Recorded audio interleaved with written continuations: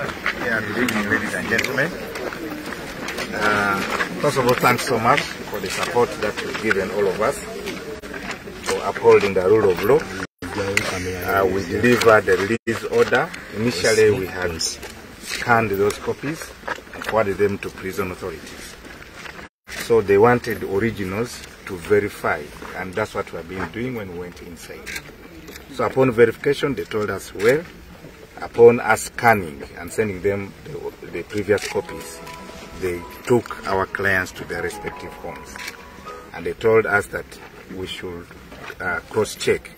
with those homes because now our clients are at their homes. So this is what has happened. Thank you. Yeah, bwetwabadde Masaka twakafuna bbeeyi eno twakkiriziganyizza nti engeri basazeewo okweyambisa tekinologiya okuba nti bano bali mu kkooti obutamala budde olwaleero ne tubasaba era tukozese tekinologiya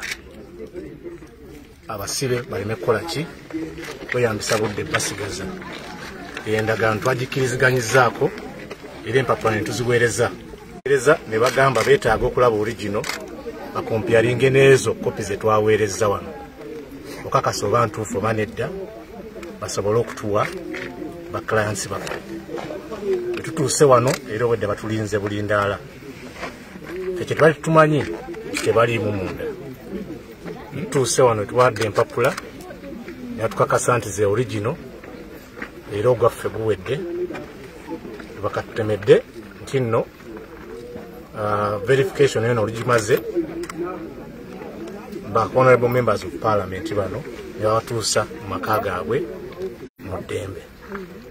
nebatugamba muli baddembe okwekenneenya oba okuverifyinga ensonga eyo kyetubabulya kitubaddeko wano n'abakulembeze b'ekibiina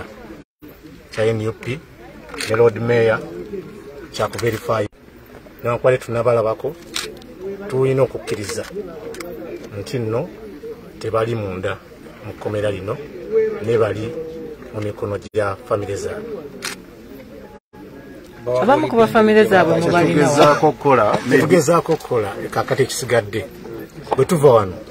gye batugambye gye bali era betwogedde nabo gye tugenda essaawa eno okubawa ekyenkomeredde mu nsonga eyo nga tulabye kuba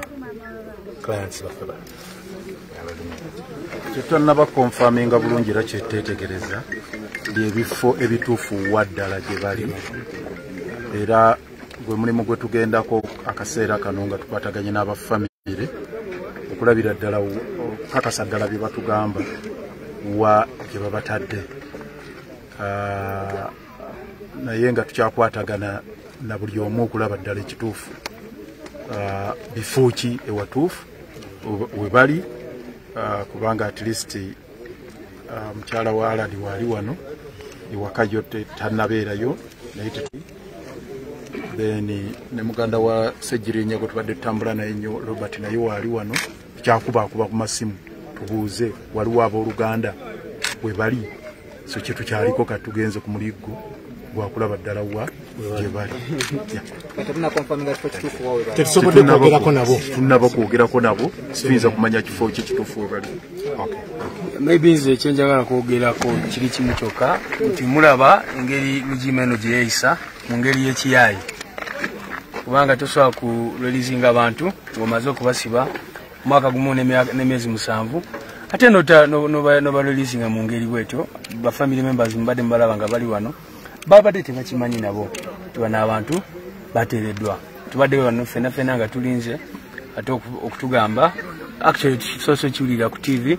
omukulu bayine yakyogerako nti abo abantu abali Kigo bagende babwe bibake kubanga babaka bavuddeyo dda so kakati mulowooze ku regimu etufuga bayaye bazibu webale nnyo.